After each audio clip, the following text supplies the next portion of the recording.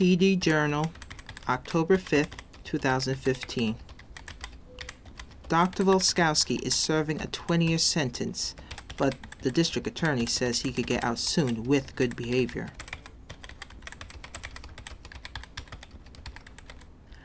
I found a note on the windshield of my car.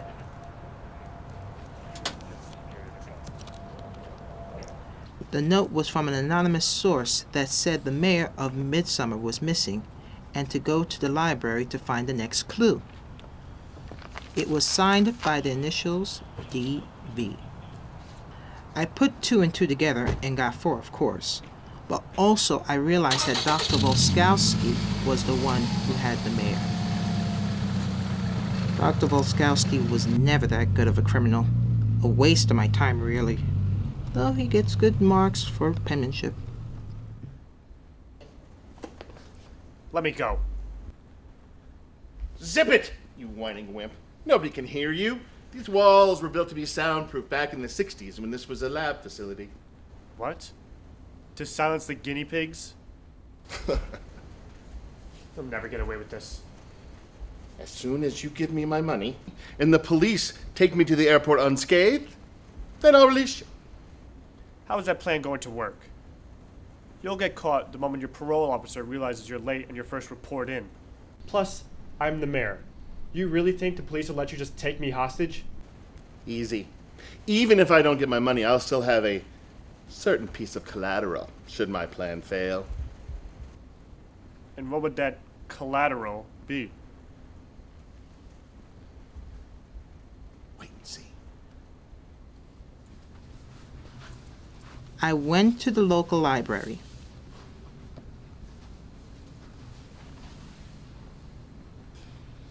This time, I deciphered a secret code that was on a table. In the deciphered message, it said where the mayor was being held by Dr. Volskowski, how much he wanted in cash and credit, don't ask, and directions to getting there.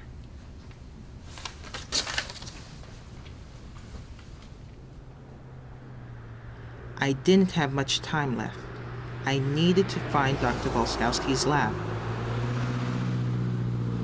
I saw a building at the top of a hill. I wasn't sure whether I came to the right place.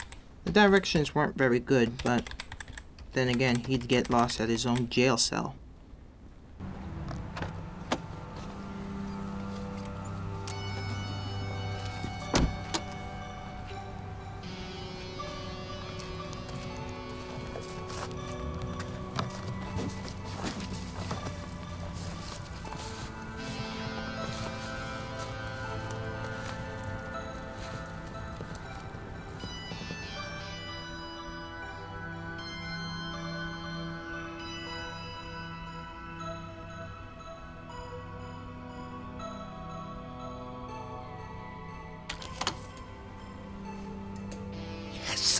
Please come a little closer. What? Shush!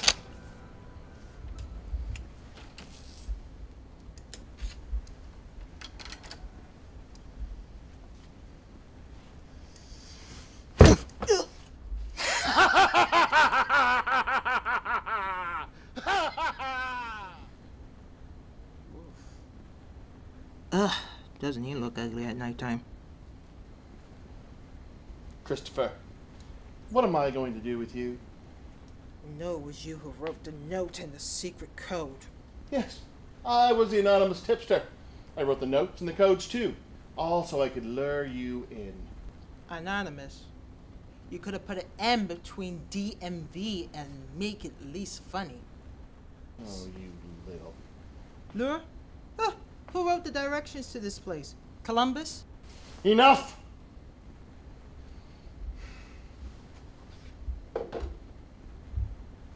You know, we gotta stop meeting like this. 'Tis true, 'tis true. But you know what I want. Great smack across the face. Oops. Slip of the hand. I've got to go get my beautiful car ready for our journey. Beautiful? Ha! It's an 85 Yugo. What's to get ready? That car couldn't move 500 feet unless it was on a hill with no brakes.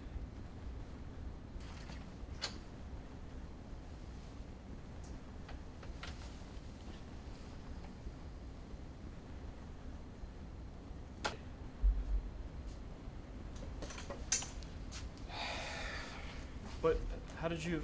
The man can't tie a knot to save his life. Try yours. But... I could have ordered Chinese food.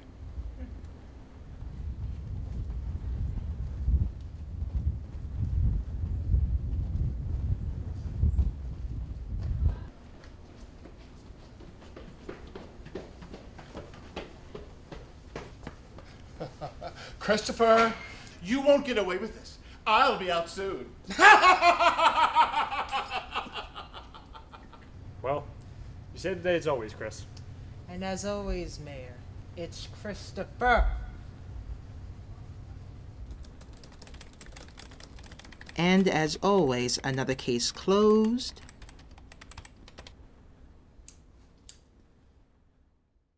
Another opens.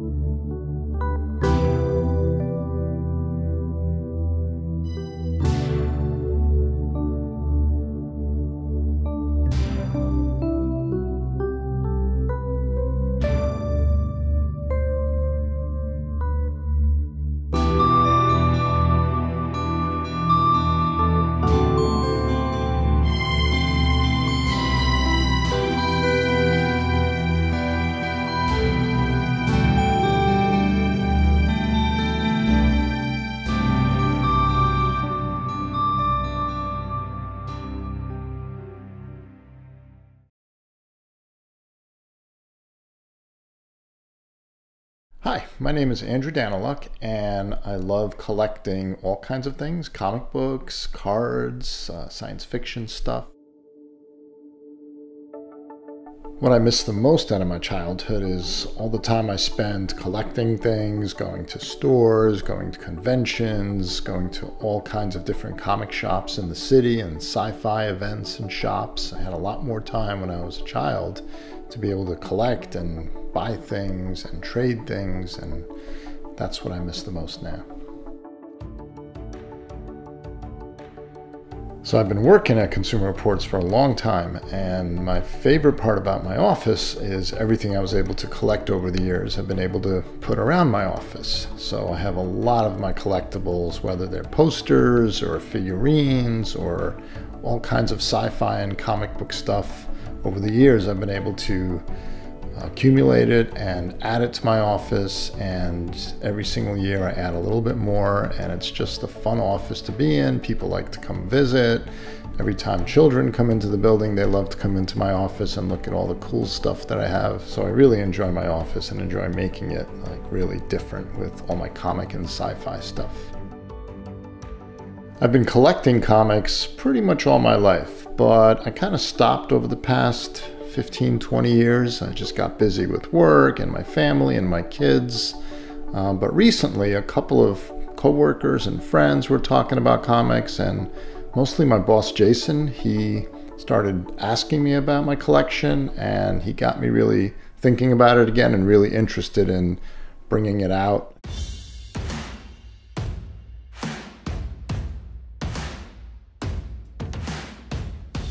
For a long time, my comics were actually just in storage boxes, and I bagged them and put them away maybe 20 years ago, and I really haven't looked at them since. So this past year, I pulled all those boxes out and re-looking at all the comics and organizing them and rebagging them and buying new cases for them and sorting them. And my favorite part was buying a database where I could actually start sorting and organize everything on my computer. The count was about 1,630 or so comics total that I had. So now I have a full collection that's cataloged and organized, and it really was a lot of fun just re-looking at everything and re-tagging and enjoying the comics one more time. It's a lot of Marvel, a lot of DC. My favorite comic is Spider-Man. That's the one that I started collecting first, and those are the ones that I have the oldest selection of, late 60s, early 70s. They're called Silver Age comics. So I have a lot of Spider-Man, but I have all kinds. I enjoyed X-Men, Fantastic Four, Iron Man, Hulk.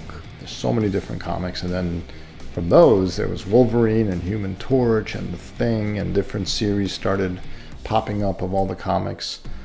It was a lot simpler in the 60s and 70s because there really were only a few comics. When I started cataloging all the comics and going online, there's a couple of websites, and there's always eBay, which shows the value of different kinds of comics. So what I discovered as I went through every single comic, there were some valuable ones, mostly the ones from the Silver Age. Those are the older ones in the 60s and early 70s. And then what I did is I joined an organization called CGC, and what they do is you can mail them your comics, and they actually professionally grade them. They go through them page by page. They give a value from 0 to 10. My most valuable comic is probably the Spider-Man 147, which is the first appearance of the Punisher. That's a very popular comic, so that one is probably my most expensive comic right now. I also like to collect cards. I have a lot of cards, mostly from movies. So anytime a movie came out, I enjoyed buying the cards, and then I started going to shows and trying to buy complete sets. I also have plates that I like to collect over the years. I just enjoy having those plates, the way they look. They look very nice on display. Most of the plates I bought were from Star Trek and Star Wars. I tried to kind of get the whole set from all the movies, some of the famous TV shows. So I have a lot of plates, mostly from Star Wars and Star Trek as well, that I like to collect.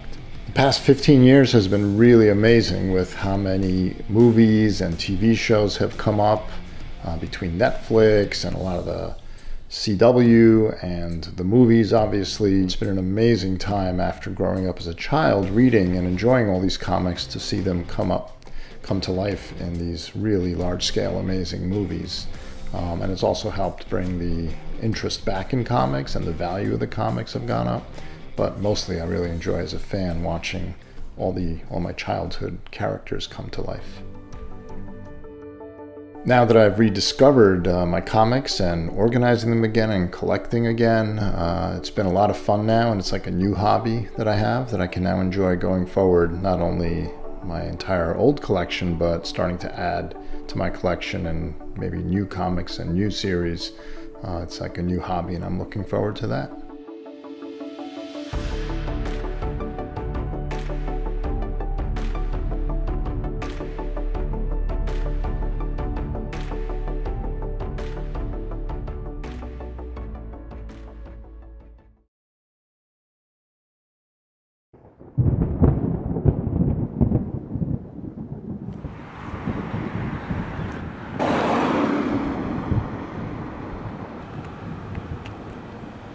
ウーバーどこだろう。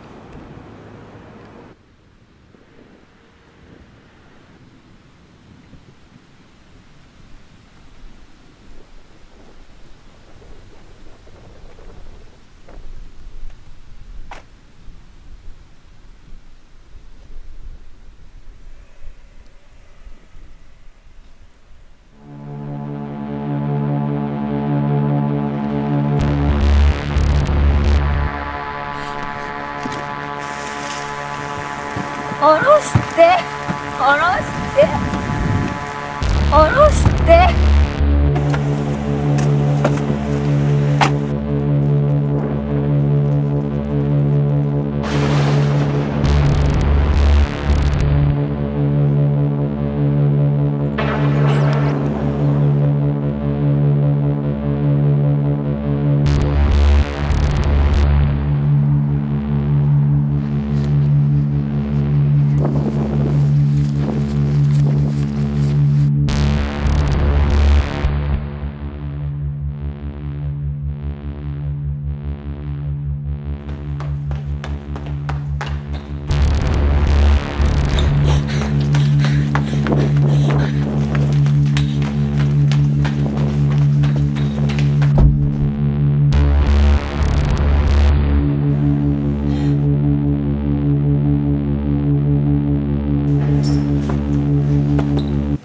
これだよ。驚かせないでよ。何？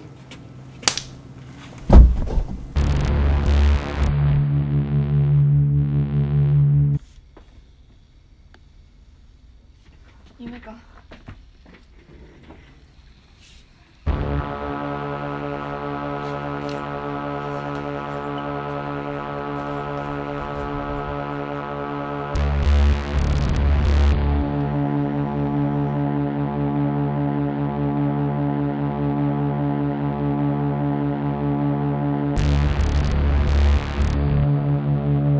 Okay, go ahead, flush it.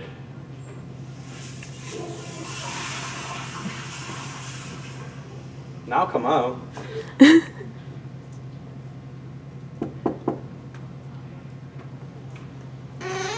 Shepard, you gotta flush it, then come out.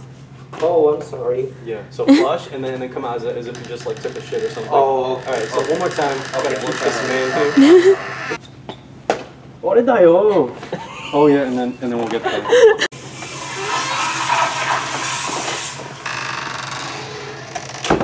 He just walks away.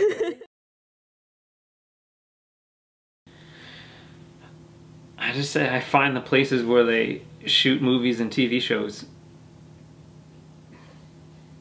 Or I could just say, hey, you ever see a TV show or a movie? You know, when they're outside or at a house or something? I'm the guy that finds that. And then they ask, how do you do that? How do you do that? We get a script and typically hold for train noise.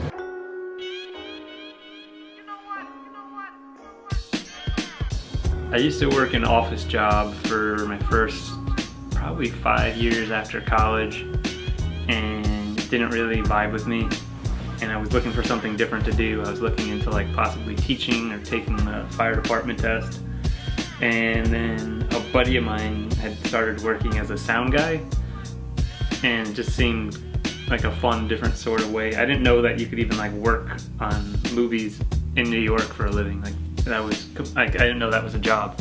And so at that point, like I kind of bought a ton of books from a used bookstore on filmmaking, and I tried just like reading everything I could, and then I started making my own little movies to like learn a little bit about like editing and all that stuff. And then I started just filling out Craigslist ads, or not, just like responding to Craigslist ads, people looking for crew members on super low budget jobs.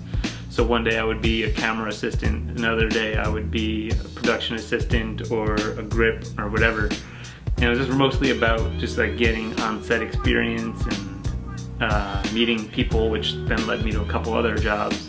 And I thought I wanted to be a camera guy for a while, and then a woman who I knew through someone else, like I didn't know her personally, but she was a location manager, and I was told she had a new job she was crewing up for, and then it ended up being the third Bourne movie, the Bourne Ultimatum. And so she hired me to be a production assistant, which meant in the locations department, the production assistant basically drives a garbage van all day.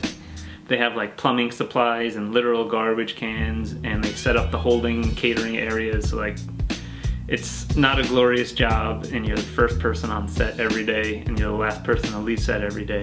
But even like cleaning trash and driving around a van all the time, like for 18 hours, it was more rewarding than like an 8-hour day of sitting in front of a computer doing database stuff. I think like short of one of the top jobs, like obviously directing or writing, I think the job I have is the one I enjoy on a day-to-day basis more. My favorite parts of the job is the independence that it has, where I'm on my own all day. I don't even interact with most of the crew. A lot of the times someone will ask me if I've met a certain person that's on my jobs, and my answer before they finish is no, because I'm just on my own, which some people hate it, but I enjoy it. I love taking photos. I love finding things and exploring. It's sort of the kind of thing I would almost be doing if I wasn't working. Like when I go on vacation, I like just picking a weird spot and then exploring. So it's sort of what I do for a living. So that's my favorite. My least favorite would probably be, hang on, I need a second for that one. I really like my job. I mean, I wish I was rich. The worst part is probably that in every production there comes a point where something will go wrong. There's so many moving parts to a production that any one thing going wrong can have a ripple effect that just screws up a whole day of shooting. And so that puts everybody into panic mode. One job I worked on early on, it started out as a movie called, I don't even know if I should give the name of it, but I don't care. It started out called Aram Finkelstein, and it was about a character named Aram Finkelstein. And it was kind of a cute script. It was sort of just a low-budget romantic comedy. But then as the production went on, it just kept changing every day. Where this was constant script rewrites. They changed the movie from Aram Finkelstein to The Rebound because there was a scene that was supposed to take place at a Knicks game at Madison Square Garden, but nobody ever bothered to clear Madison Square Garden. So like a week before we were supposed to shoot it, we found out that it was a movie called The Rebound, but we couldn't shoot at a basketball game. So it ended up being a movie called The Rebound that we had to shoot at a boxing match, but nobody on the crew really knew how to shoot a boxing match. And every day you would just look around, and like at one point there's a self-defense class and the teacher's in a giant lifeguard chair that you would see like a beach lifeguard in, and you would just be like, why is this happening? And like the producers were mean. It was terrible. And the movie, I think it aired in like some Asian airline international flights, and that was the fate. That was the only thing that ever happened to it. I always assumed early on in my career, because I was kind of lucky to work with really good people on my first few jobs, that I just kind of took for granted the fact that the people in charge know what they're doing. And so on this job, because like you would see things and they would make you question, but then you would see the finished product and you would say, oh, now I understand what they were doing. On that job, I would look at the set every day and I would just sort of be confused at why they made the choice they did, and it ended up that I was right in that instance. So that kind of taught me that not just because someone's all the way at the top of the creative food chain doesn't necessarily mean that they know everything. Which also makes you feel good when people don't choose a location that I think is good. I got to work for a lot of the people who I admire and who made me want to get into the business. Mostly the Coen brothers, Martin Scorsese. I just worked for Steven Spielberg. I worked with Sacha Baron Cohen, who I always thought was pretty amazing. Yeah, so early on in my career, I worked pretty much entirely on movies. Back then, all TV shows were mostly 23 episodes, so a season of a television show shot for about 10 months. And so there was movie people that would take the job for say 3 months to like 9 months, and then they would move on to a completely different job. And then there was TV people, and that to me, that always seemed like a step towards stability, which I didn't necessarily like, because you could work on Law and Order for 10 years. And it's pretty much like having a full-time job, whereas I like the freedom of choosing my jobs and working with different people, doing different things all the time. So I considered myself a movie guy, but now all the new streaming service stuff, it's shorter seasons, so it's kind of almost more like working on a movie a lot of the time. So, and also there's way less movies in New York just because that's the nature of the industry. Everything has moved towards streaming services, so that's the bulk of my work now, and probably the bulk of the industry, especially in New York, which has, at this point, I think more filming than Los Angeles. And I think that it's a lot more auteuristic a lot of the time, where you're getting one person's vision and they get to tell it over however much time they want. It's not necessarily just constrained to an hour and a half, which I think can be really cool. What I like about movies is they'll give you a script and I could have weeks to find the perfect location, whereas with a TV show, a lot of the time you get a script and it changes 5 times and you're told you have to find something to film in 2 days and you have 3 hours to find it before the director wants to come and look at it. And just working at a crazy pace where you're not trying to find the best thing necessarily, you're just trying to find the quickest thing. And so I like feeling like I found what I see in my head, and what the director has conveyed to me is like what they have in their heads. And so usually you have that freedom more on movies, but on my current job, it's kind of being shot like an 8-hour movie. So some locations I've spent like hours finding. So it's been like a good best of both worlds situation.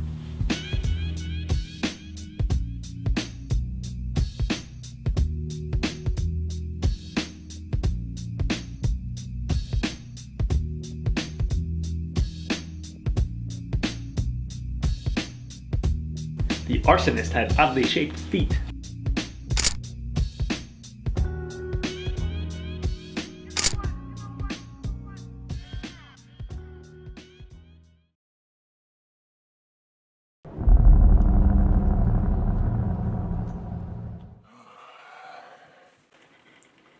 Sorry you can't see my face. I can't risk him finding out who I am.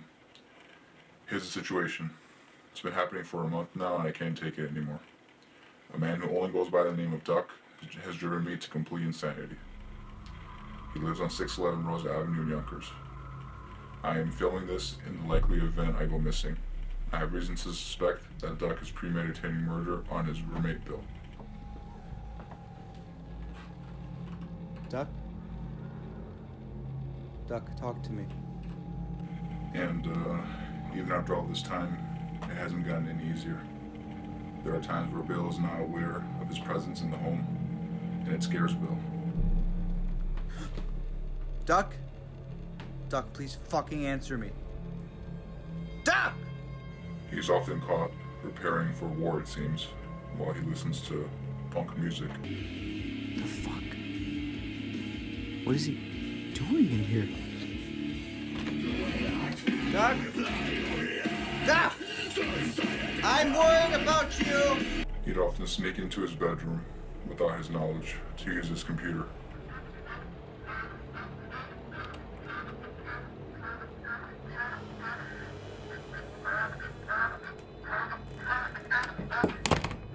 He'd also drive his car.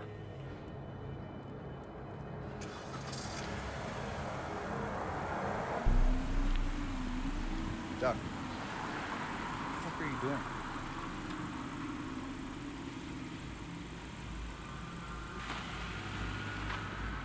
There would even be occasions where he'd come back home from doing his job at Red Lobster.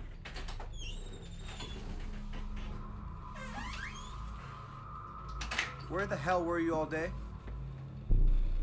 Were you just at my job as me? God damn it, Duck! And so, with all this going on, it just seems he's been plotting to kill him and take over his life. So if he turns up dead, you know where to look.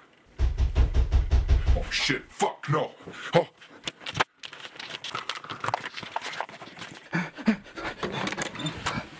Oh god, oh god, oh god.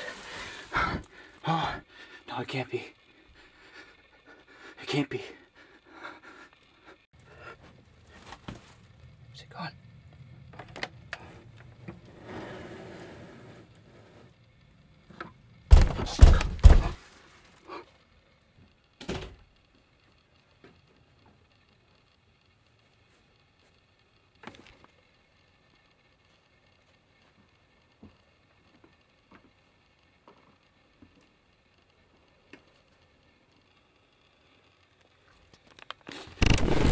No, no. Bill. Bill. Bill. It's not real.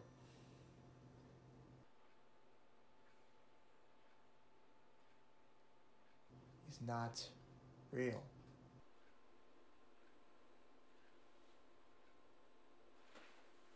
He's not real. He's not real. He's not real.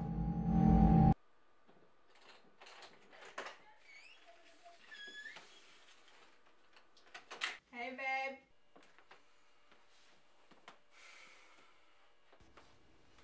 Is everything all right?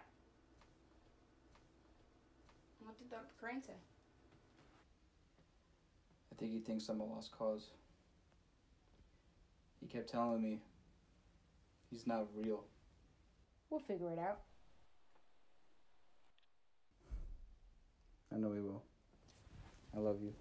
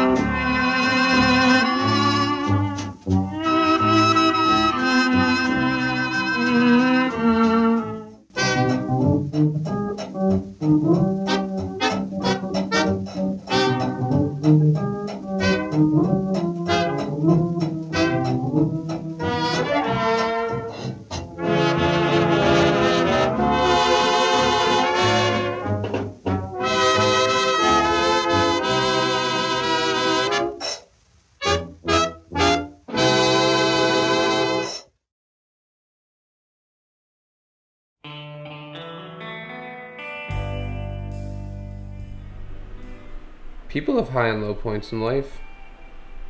Right now, I'm at a low point. I wish I could control everything, but I can't. And I have to face what I did.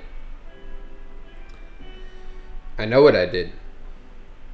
I fucked a rotisserie chicken, but I did it because the supermarket was just paying me unfair, and I mean, paid for it anyway, so it's mine.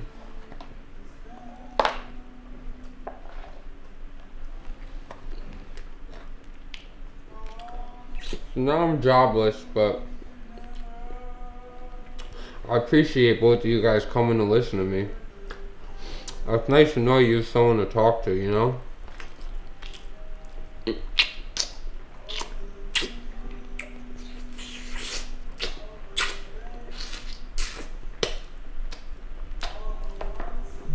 Yeah, I guess.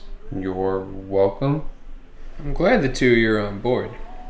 Any advice on how to continue? Well, reaching out to others doesn't hurt. Yeah, it's a good start. Reach out to others, but I heard of you two. Well, what we mean is anyone other than yourself. Well, I guess my girlfriend would have been a good choice, but she went missing since midnight at the bridge. Went missing? After I threw her off the bridge, she did. Okay. How about a therapist? Do you think I'm crazy?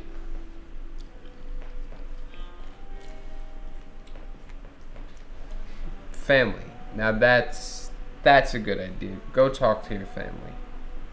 I can't. Beat my father to death with a printer like 10 minutes ago. So he definitely won't want to talk to me when he wakes up.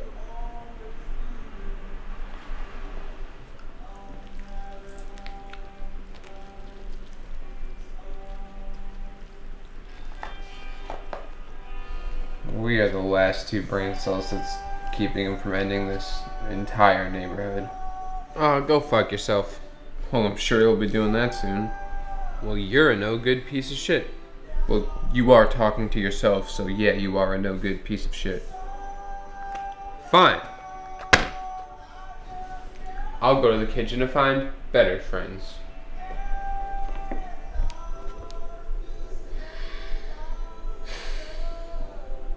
He has another rotisserie chicken in the fridge, doesn't he? Yep.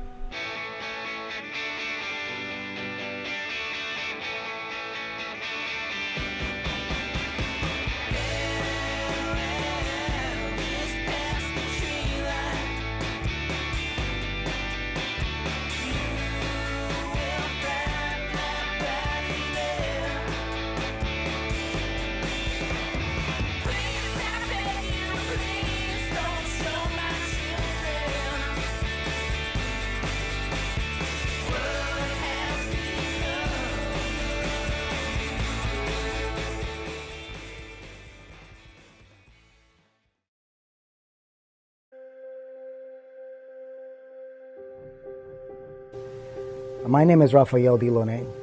I'm a retired member of the New York City Police Department. I was a detective for approximately 30 years.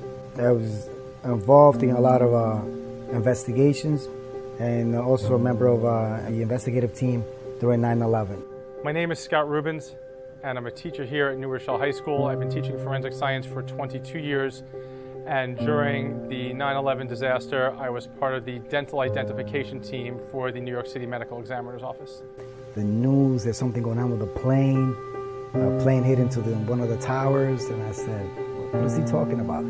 He's talking about, turn the TV on, turn the TV. We turned the TV on, and we saw the smoke coming out of the tower. I said, nah, that's got to be an accident. It's got to be an accident. It's got to be a small plane. When I found out what happened, I was actually teaching in this classroom, and my wife called me, and she said she heard on the news that a small plane had hit the towers. So I had this little AM/FM radio, and we put it on in class to listen. And we heard what was going on, and the strange thing is, as a teacher, I decided, you know, what is it I have to do in my classroom to keep my students from panicking, and so I kept teaching. The west side, the south side, and it looks like smoke's coming from the east side as well. I thought about maybe I have to go to work. I had taken that day off just to do my bathroom. All of a sudden I see the second plane coming around, and it smashes into the second tower. And I said, oh no, this is no accident. I said, I gotta go. I gotta go to work. And once the attack took place, kind of my mindset was I wanted to go down and do something. And after looking into other venues, realized I knew people that were part of the forensic dental team, and made a phone call and said, could I come down and help? And they invited me very willingly. There was a bunch of other guys there already there. But our bosses told them no, that we couldn't go because we weren't uniformed personnel. We were like bloodhounds, like ready to go fight. But 2 or 3 hours later, they let us go. And we all went in one van. So we went down to the World Trade Center. We heard some rumbling, and it was the towers falling down. Something's coming out.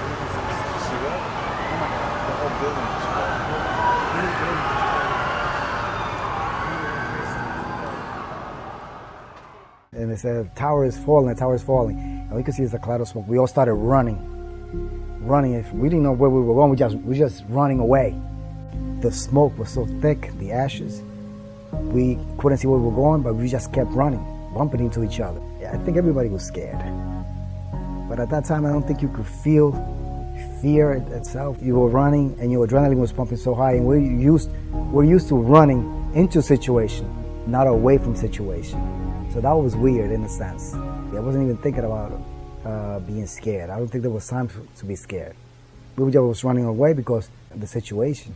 Because the tower was falling down, you don't want to get trapped, so you run away. You know, you live to fight another day.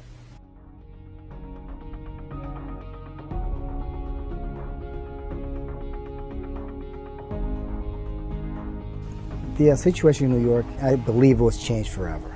A lot of anger, a lot of depression.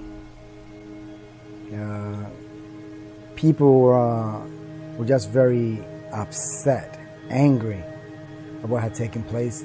And they made it worse that they targeted a specific group, and this group happened to be the Muslims. And people want to go to war, people want to destroy. See, when I went back, I was doing the investigation, and a lot of the calls were calls against neighbors who were Muslims, you know, so you went and interviewed them, you follow leads. It was unfair that they were made targets of the investigation because they were Muslims. They were innocent, they were just regular family. You know, they pray and they did everything, it just happened that no matter what ethnic background you are from, people are good and people are bad. I think the attacks affected the community, you know, a lot like most other big things. If you watch any big city or any group of people pull together. And while there was some division of people because of that, and then looking at other people in ways you might not want them to look at them, lots of people came together. Civilians came down, the steel workers came down, first responders came from all over the country, some of them on their own dime. People drove from California. I saw police cars from Colorado and from Atlanta. I know firefighters came from Australia and they paid their own way. So I think everyone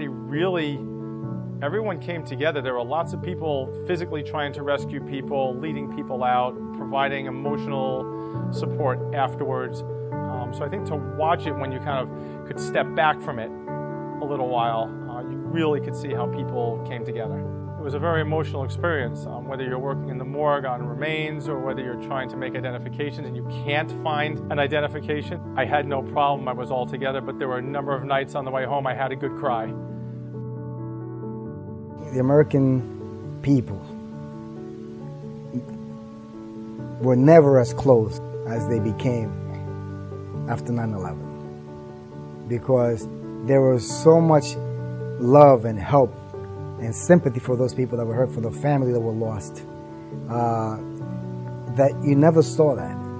I never saw that. In all my life here, I never saw so much caring and so much love pouring from every corner of the community of the American citizens in this country.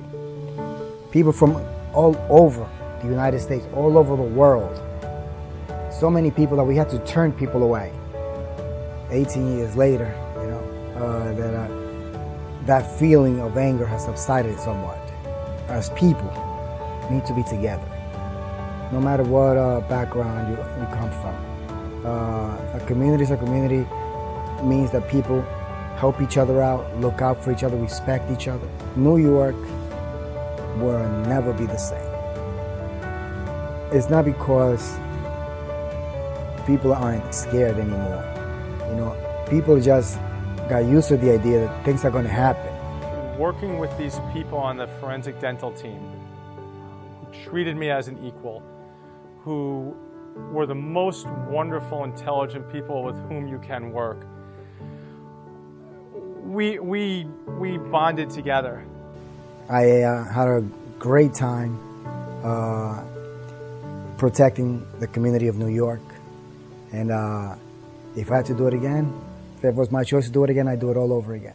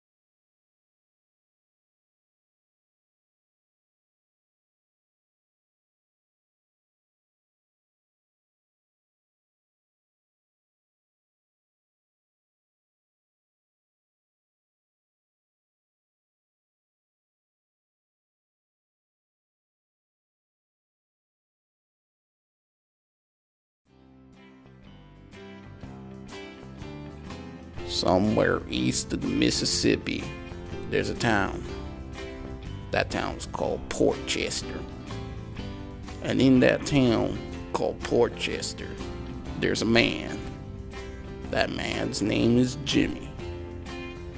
Now Jimmy, what we call here in Mississippi, we call him a pothead. Jimmy likes to smoke some weed. Now we have Jimmy laying in the park, enjoying the weather, smoking his weed. Now what weed does, it makes you think. It makes you have questions. In Jimmy's mind right now, he has a ton of questions. Like, did we ever landed on the moon? Is Obama a Muslim? Who killed Biggie? And who killed Tupac? What we saying? Tupac's still alive in Cuba. The biggest question on Jimmy's mind, well, why do people smoke weed?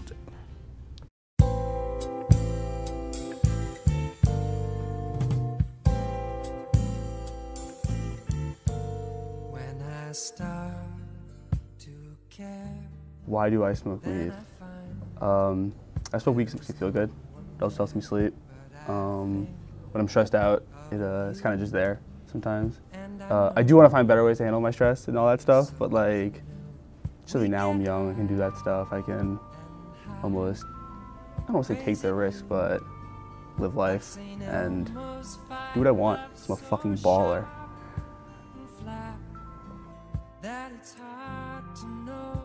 Why do I smoke weed? I smoke weed because it's fun. Mainly I like to smoke weed because it's not always the feeling of when I'm high, it's more of who it makes me when I'm sober. It's like, I feel like I'm a different person. Everyone who smokes weed just has like that thing about them that's like, oh, they know, they got it.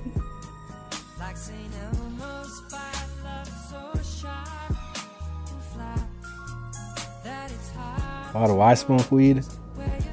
Like, you know, it opens my mind to a lot of shit that I wouldn't know without it, if that makes any sense.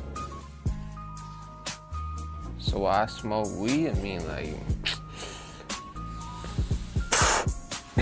I mean, why wouldn't you? Like, it just makes everything better, man. It makes food taste better, makes sex feel better somehow. I don't know how that's possible, but it's true, man.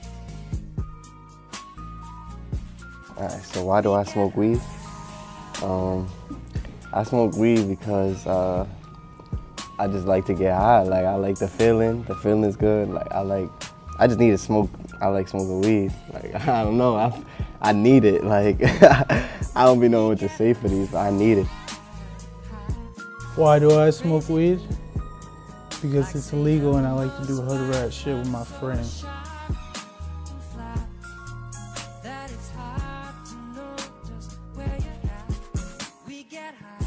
Why do I smoke weed? Why do I smoke weed? Why do I smoke weed? Why do I smoke weed? Why do I smoke weed? Why do I smoke weed? Why do I smoke weed? Why I smoke weed? Why do I smoke weed? Because I love it, you know? It makes me feel like good. It's an escape from reality. Take your mind off what's going on. Clears my mind and stuff. I feel like it helps you just know what's good. I'm in a good mood all the time when I do it. Weed is pretty fire and I'd recommend it to my friends and loved ones.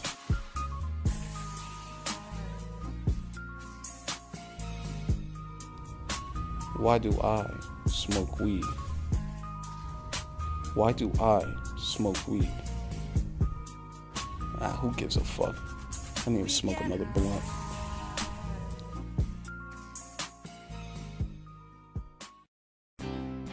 Well, if you're wondering why Jimmy smokes weed, well, there you go. There's your answer. He just doesn't give a damn.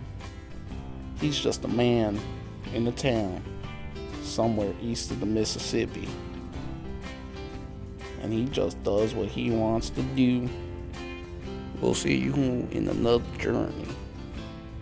Another reefer smoker kind of thing in a movie, you know, in a town. east of the Mississippi with a man. Yo, I'm just rambling now.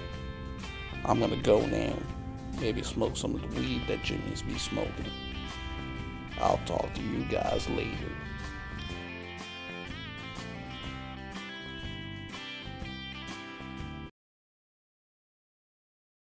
So, that's a loaded question. I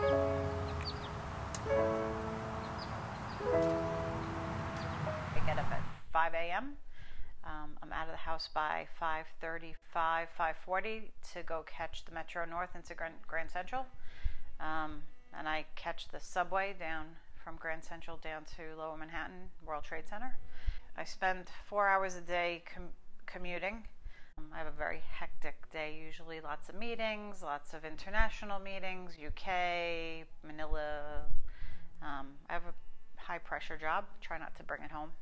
I go a lot to the UK, usually go there several times a year. I go to Manila at least once a year to travel to Nashville and Mexico, Canada for work. When you and your sister were little, there were trips where I was gone for 3 weeks at a time and you guys would cry on the phone. It was horrible. It was so horrible. Mommy, when are you coming home? I worked on a lot of projects that would keep me away from home for weeks at a time, and that's tough. Traveling for business is not, everybody thinks it's glamorous. It's not. You're away from your family. You're away from your comforts of home.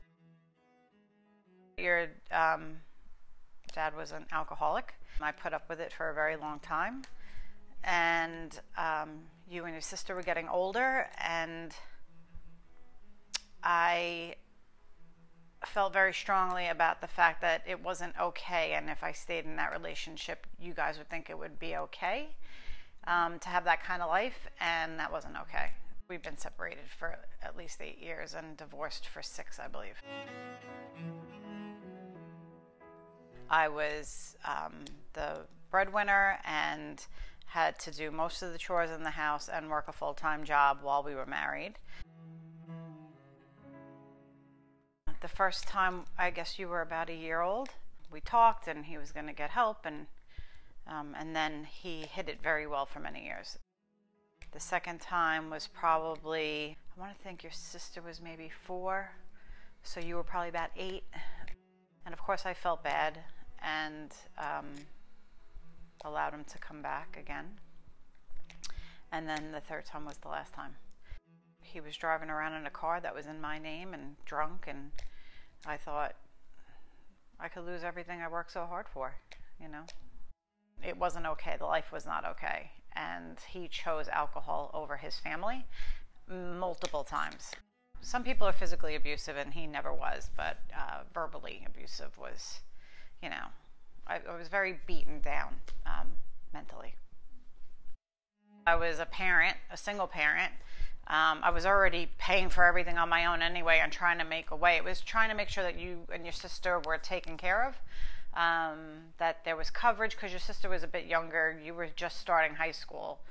But it was making sure that there was somebody to get her off the bus and make arrangements and business trips and who's going to stay with you guys. And the other part was finding myself again. You get kind of lost in people's addictions. I had to spend a good probably 3 years just trying to figure out who I was again, apart from being mom, you know, who was Mary Ann. The older you guys get, the harder it is, the more expensive it is, I should say. I think financially is the only thing that always worries me, and making sure that you and your sister have everything that you need. That's probably my biggest worry most of the time.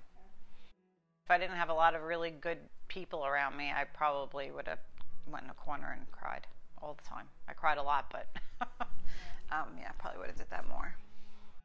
You kind of resign yourself to the fact that it's never going to be exactly the way you want it, right? Not even perfect, but exactly the way you want it. You learn to compromise with what's really important and what's not. And so my first priority is always you guys. And I feel bad sometimes that you guys have burdens on you financially. The second time I threw your dad out, that would have been the last time, so there wouldn't have been a third time, so you would have been much younger. You were probably 8, maybe 7 or 8, and she was 4, maybe. So that would have probably impacted our lives quite a bit.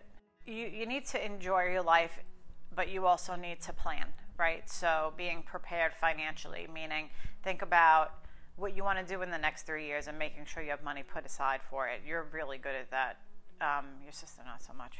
And I think it's just always making sure that you're prepared. I went through stages in my life around your age, around 23, where I was just kind of spending money and being a little loosey-goosey with money. So I think I probably would have saved knowing what I know now. So my advice to you guys would be to plan and think ahead. You don't have to plan your whole life out, but think about what you really want and what you really want to do in life, and think things that you want to see, and go vacations and plan for them, and put the money to the side little by little. You know, you might not be able to do it in a year, but maybe in 3 years or 2 years or 10 years. And always know what your priorities are, and don't compromise them for anyone. Follow your dreams, pretty much.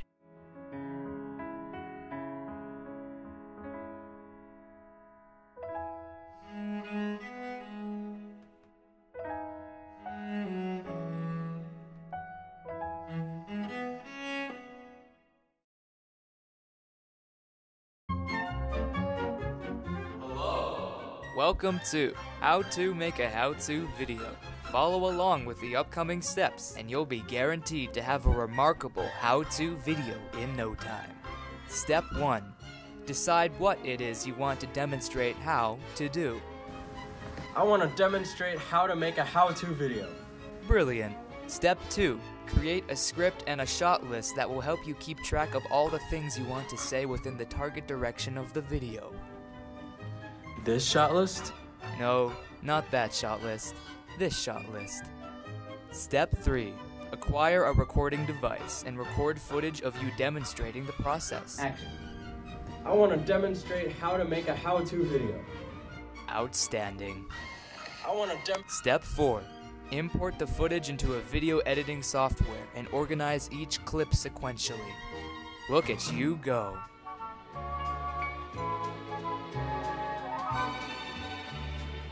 Step 5.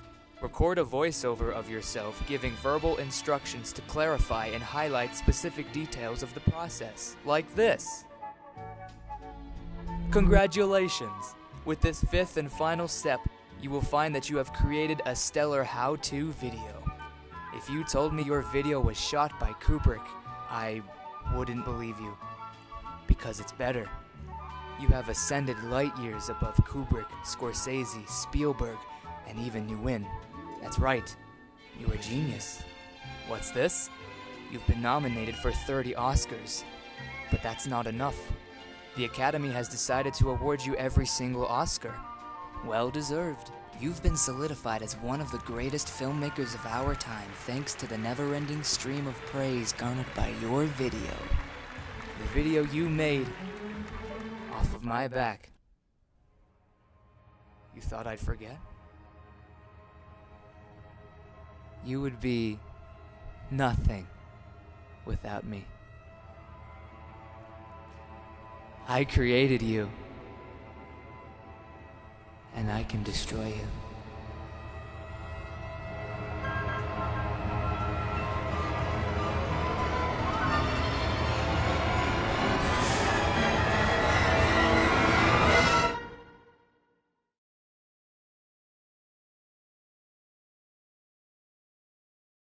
Thank you for watching. We hope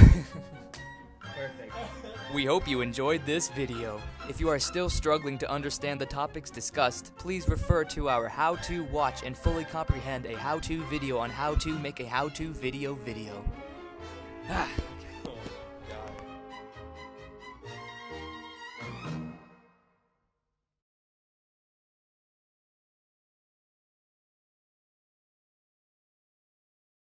The first time I realized I was transgender was from a pretty young age. Now, when I was a baby, I didn't really think much about it because, you know, I was a baby. But there was something different about me that I just know was definitely not because of my parents or because of the way I was living or anything. It was more about myself. I knew from a young age that This dress was not me. This skirt, this type of behavior that my parents expected me to be because I was their little girl was not me. From a young age, I realized that I've always felt like a boy.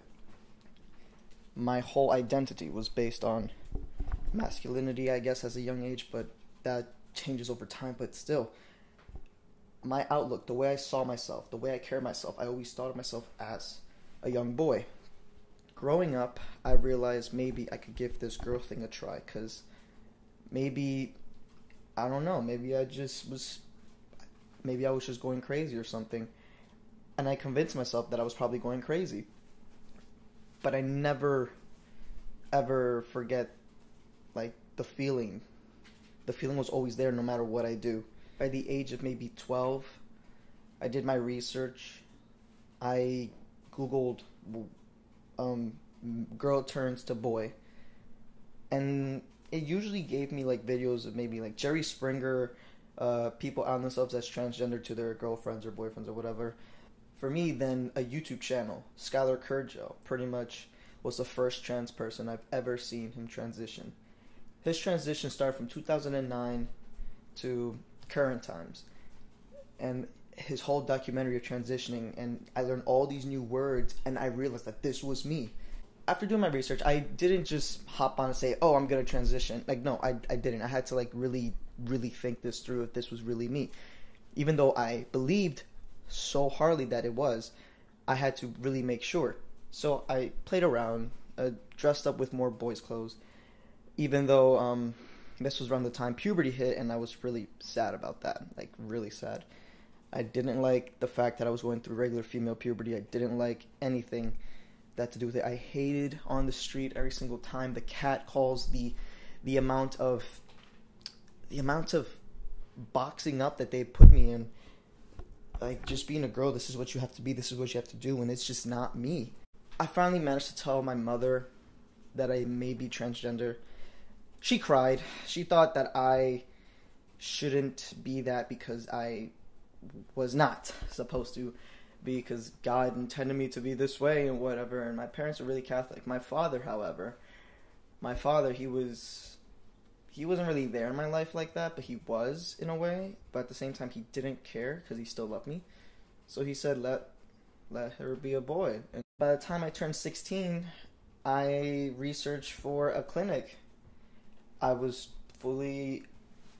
pretty much identified for a male for 2 years after that, and my mother didn't know that I was searching for a clinic yet. I searched for a clinic in New York City, and I was given the chance to start testosterone at the age of 16. Of course, they went through some, medical practices and conditions to check if, this is really my thing, my choice that I want to do. My choice to transition, if my choice of transition is what I want to do. I started transitioning at 16, and I've documented my life in a way, my transition. I've documented many parts of my life. I've documented my art. My art transitioned with me. It's hard being transgender. I wouldn't wish this on my evil enemy either. The hardest thing about being transgender is no matter what you do, people would believe you're living a delusion, like a schizophrenic, that you're a disease, that we should be dead. And it's just not fair, because they don't know what we go through. They don't know what's happening in our heads, and they can't relate. Why should anybody be the judge of how should we live based on their beliefs, when their beliefs has nothing to do with the way our lives are set up? Being transgender is really hard. You could lose family members, you could lose your job, you could lose, in all the chances and opportunity just for being trans. And people are seriously dying in this world just for being themselves. But I think I'm lucky. I think this is probably the best decision in my life I've ever made. And I'm very grateful for it every single day. And this is my voice 4 weeks on testosterone.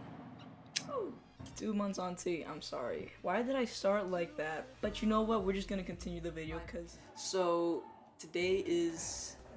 well, Technically, today is 1 day after my 3 months on T. So it's 4 months on T for me. I just recently turned 4 months. It's today, the 7th of every month. I guess it's tomorrow's supposed to be my 6 months on T. And I don't know, I really don't have much to say. Hello. It is my 8 months on testosterone. Today is my, well, a little over 10 months on T.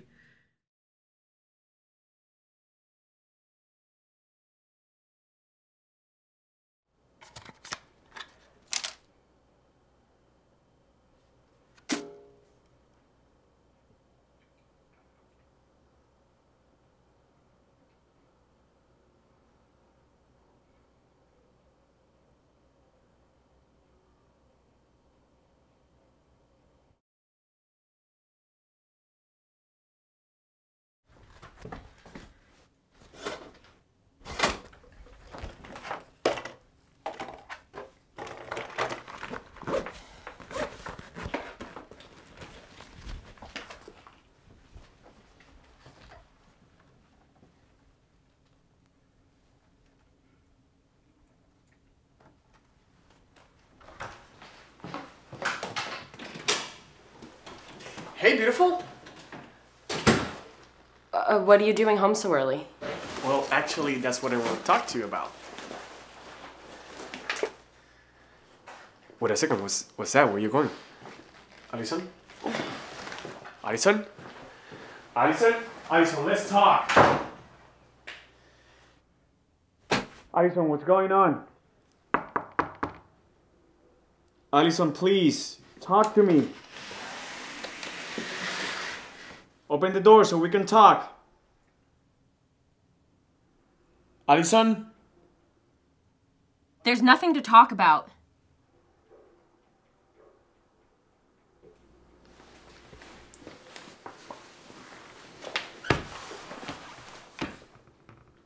Well, I'm not going anywhere until you talk to me. Well, then I guess you're gonna be there for a little while because I have nothing to say. Yes, there is. The bag and there's something I need to get off my chest. Well, what about last night? I asked you to be here last night so we could talk. I'm sorry, Alison. Something came up. It wasn't A work thing. Yeah. I've heard that before. How many work things can someone possibly have? Do you think I'm stupid? Like I'm really gonna believe that every time? Alison, not this again. How many times am I gonna tell you there's no one else? It was a work thing. Why don't you believe me? How am I supposed to? You're never here. This is the first time we've talked in weeks. What are you talking about? I live here. I'm here every night. Oscar, we don't talk. We never talk anymore. You come in here at night to sleep, and that's it. And coming in here to sleep, that doesn't mean that you're actually here with me. I go to bed before you come in, and when I wake up, you're already gone. Clearly other things matter more to you.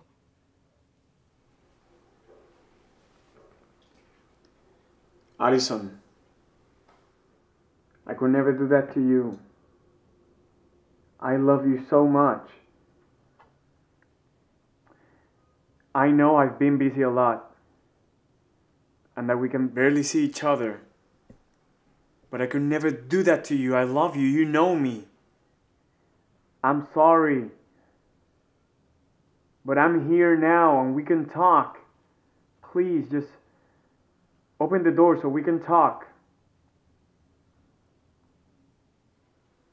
Please.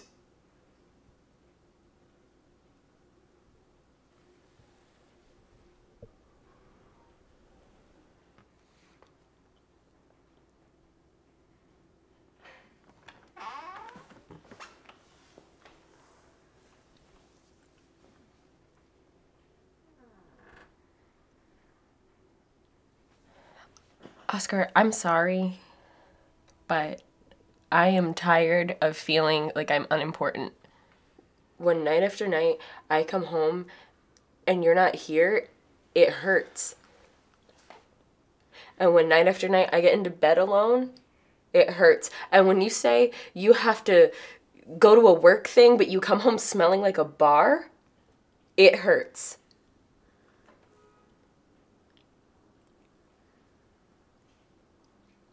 I love you and I miss you.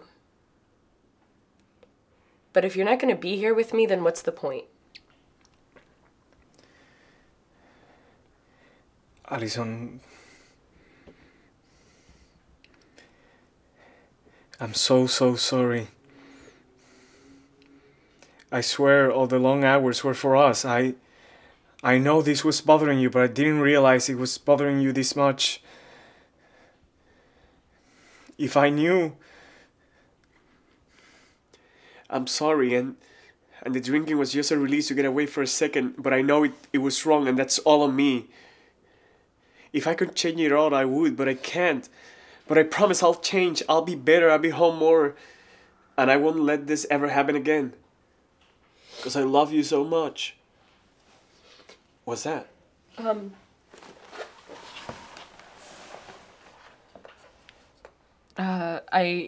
I know that you said because of your dad that you don't want kids and stuff.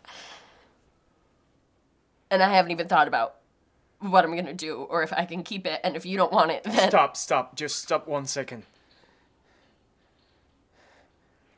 I had a whole thing planned out, but I just can't wait anymore.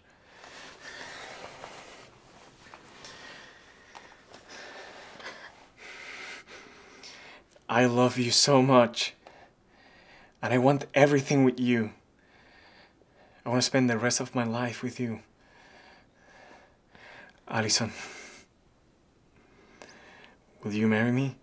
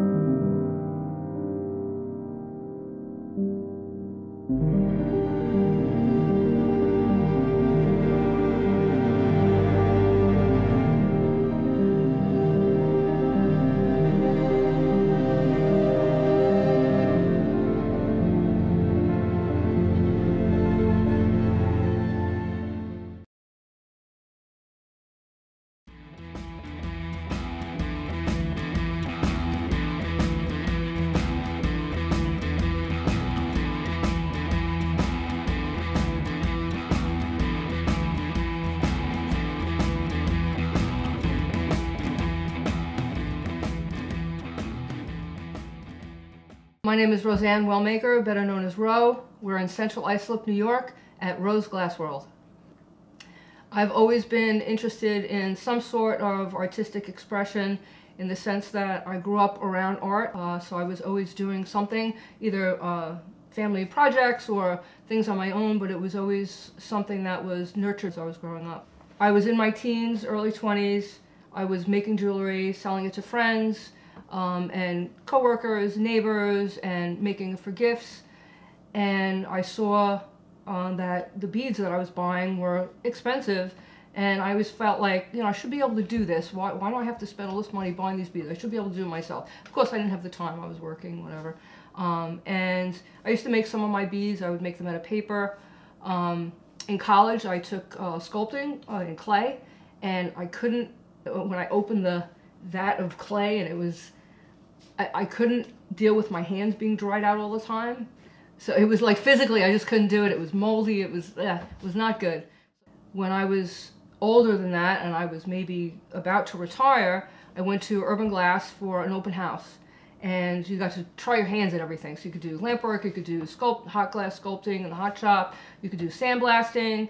So I did that, and everything I did pretty much came pretty easily to me. It was right around my birthday, I believe, and my mom was with me, and she got me this little startup kit, and it was like a couple of rods of glass, a pair of glasses, a little torch that went on a MAP gas canister, like from Home Depot or a hardware store, and I think I got a video too. And I came home and watched the video. I'm like, oh, okay, that's how you make a cat, that's how you make a dog, and I immediately was able to do every little thing on there. So of course, then the MAP gas canister got to be not hot enough and not strong enough and not big enough for what I wanted to do. So then I had to upgrade my torch, and then I had to upgrade the studio. So that's happened probably 5 or 6 times. And And then just through the years of working, people have always asked me to teach or to show them how to do something. I was always a teacher in some way, shape, or form throughout my life in different areas. And so now I also teach glass classes. I'm a tool fanatic. See, my husband's a helicopter mechanic, and we go into a hardware store or we go to a trade show with him with all the tools, and the two of us are like, oh, kids at a candy store. Love tools my whole life. When I was a kid, I used to sit on the workbench with my dad, and I would sit and hand him, and I'd have to learn all the names of all the tools. God forbid I hand the wrong one, so, you know, I had to learn all that. So I think I started really like little, like 3, 4, 5, you know, with this thing about tools and how cool tools were. And now everywhere I go, I'm like, ooh, can I use that for glass? Ooh, will that melt? What's that made of? So I have now many tools that I use. Wear Kevlar gloves so that my arm isn't hot. I have holding fingers to hold cups and goblets to make it easier to make attachments. I have a hand torch so that I can hold the piece and get into tight spaces as opposed to trying to, you know, manipulate a large sculpture in front of the torch that's mounted on the bench. You know, there's many of the rod racks, you know, I can use a brick. You know, and there's a lot of things that I have that I don't really need, but, you know, the main things are, you need a torch, you need a pair or two of tweezers, safety glasses, you cannot do it without safety glasses, and maybe some kind of a knife or an X-Acto knife. And pretty much you could get away with quite a bit doing that for a very long time. I think glass sculpting, as opposed to other media, is attractive to people because it has an air of mystery about it. They don't exactly know. I mean, no matter how many videos and whatever you see, it is this hands-off, can't touch the medium kind of a thing that's not so popular.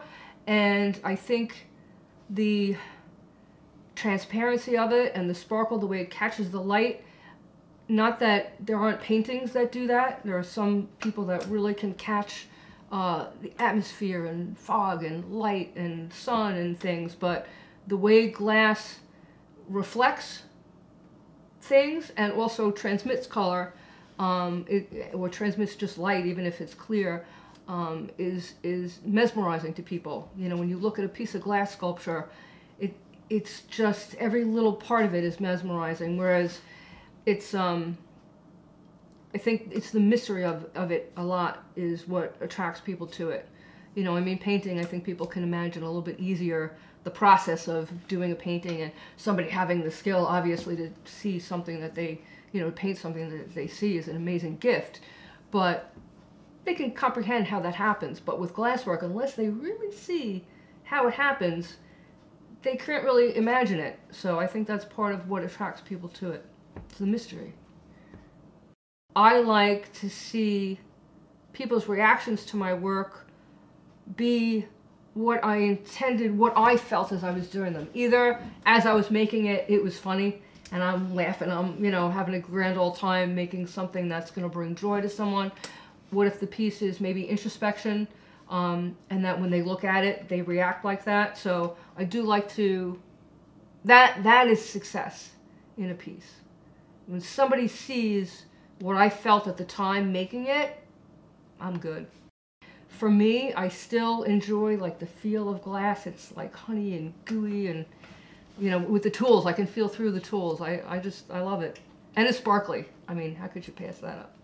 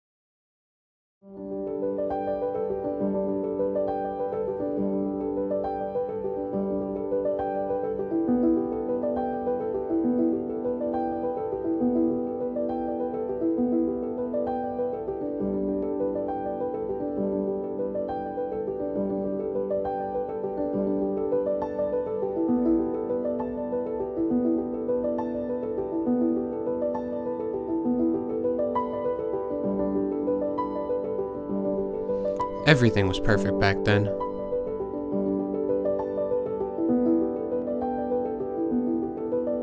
Nothing would ever separate us.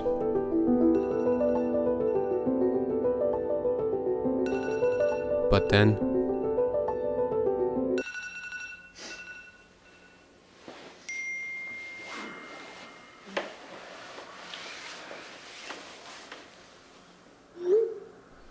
it all fell apart.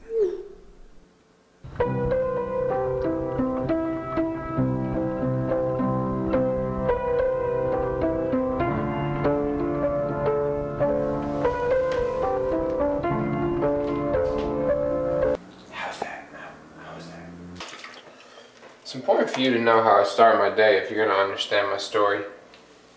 It's not something everyone experiences, like waking up, brushing your teeth, taking a shower. For me, it's the beginning. The beginning of brilliance. Action.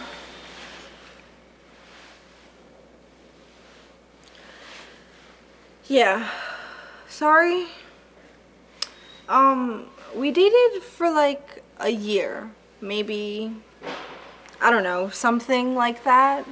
So, Nikki is like the love of my life. We've been dating 2 years, and she's just my best friend. Everything is perfect, and I mean, well, not everything. She just broke up with me, but like, I know I can win her back.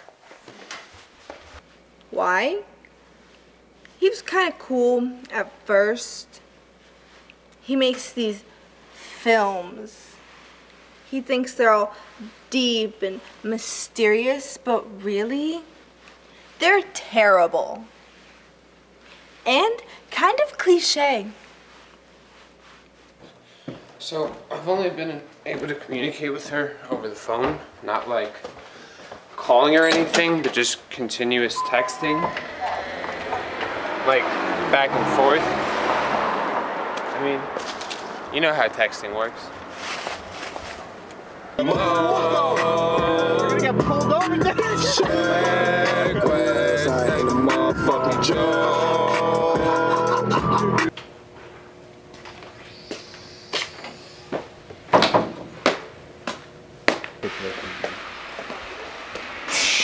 Get the best initially, so because I fully expected it. I feel like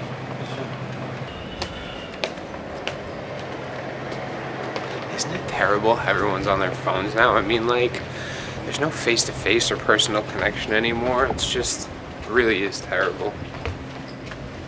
It's okay that I'm doing it though, because I'm in some serious shit right now. So like, yeah, but something needs to change.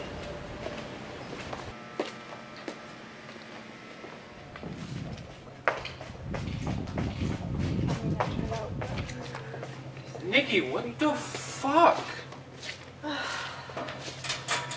Just give me 5. Yo, my man. Haha, right. Thank you for your service. I'm all for diversity. What the fuck is this? After 2 years, it's a fucking day later, you already have a new guy? No, he's hot, and I have needs. And what the fuck is this? Another one of your stupid movies? Stupid, I thought you liked my art. Art? What art? Your stupid movies? Ugh, your parents are right. You'll never make any money. That's real low. That's real low, because you know my parents don't understand me, so they can't get me. And that makes them hate me, and they act like I'd be better off dead. Well, maybe they're onto something. Well, you know what then? Maybe I will. Maybe I will do it. Maybe I will kill myself, and then you'll see. They'll all see. It's kind of cliche, isn't it? God damn it! Woman, come on! Well, that didn't work out. Why'd you say you're gonna kill yourself? I mean, this is really sad, and I'm really sad right now, so I think I'm just gonna kill myself because of how sad I am right now. Really? No, I couldn't come up with a better ending. Listen up and I'll tell a story about an artist growing old. Some would try for fame and glory. Others aren't. On my way home, I can see the autumn leaves falling from the trees, in which represents the downward spiral that my life is going through right now. The leaves that are still hanging represent what I'll be doing to myself now. Why are you so odd? We don't really like what you do. We don't think anyone ever will. It's a problem that you have. Do it. I'm gonna fucking do it. I should make sure she's here first. Hey, it's me. Jack. What do you mean deleted my number? Never talk to me again. What? No, never mind that. I'm sitting here with the fucking noose around my neck, okay, and... What? What? Yes, I do. Yes, I do. What the fuck do you mean? Yes, I... Hold on.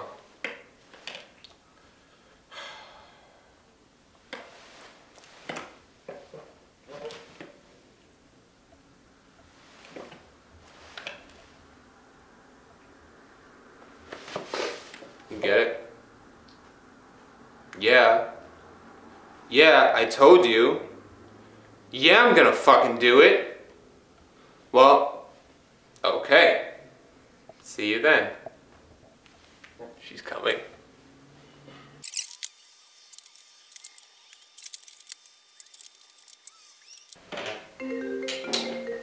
Fuck, I was playing Mario Kart. You're here? Yeah, I'm still gonna do it. Well, come look at my window. Alright. Hey, are you really going to be doing this? Of course not, but once she sees that I'm serious, she's gonna love me again and take me back. I told you I was gonna win her back. Oh my fucking god, he's serious? Nikki, I love you too much to go on without you. If you won't have me back, I can't live anymore. Honestly, that's kind of badass and hot that you would kill yourself for me. But don't get me wrong, I in no way, shape, or form love you or want to be with you. But I could fuck you one last time. That creep with the camera has got to go though. Oh shit, bro, you heard her. Get the fuck out of here, man. Alright, I'll go. Yeah.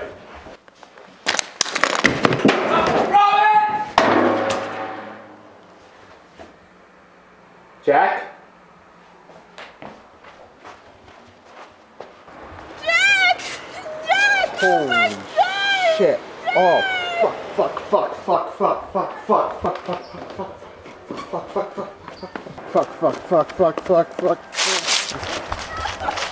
Holy shit.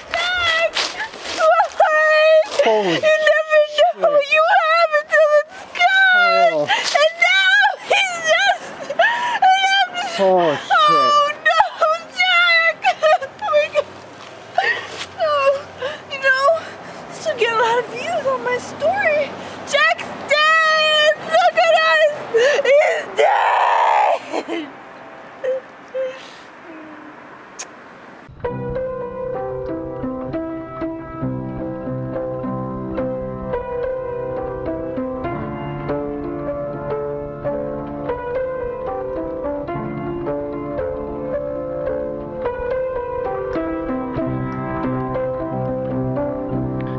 Listen up and I'll tell a story about an artist growing old.